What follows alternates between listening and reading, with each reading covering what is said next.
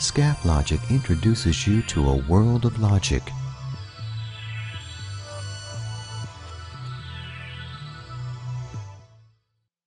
Hello, and welcome to this training video. In this video, I would like to show you how to group and ungroup buildings. As you can see on our screen, we have two buildings that are totally independent of each other. In some cases, you need to make sure that when you align the buildings together, they actually stick together. It is not enough to simply move the objects together. We must use a function called group and ungroup buildings to get them aligned properly.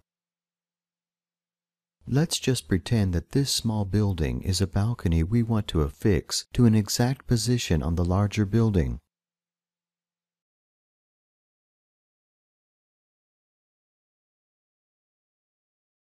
I will use the left menu and the Edit Group function to stick the groups together.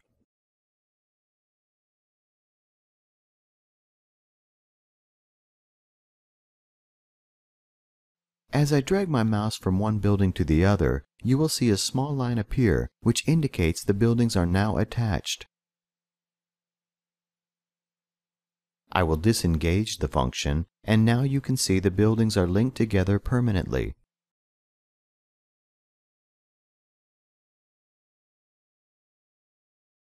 If at some point I need to ungroup the buildings, I can right-click on the building and select Ungroup from the drop-down menu, and my object is now released.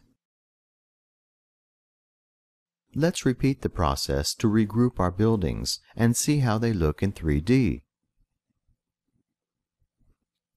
As you can see, we now have a very nice building.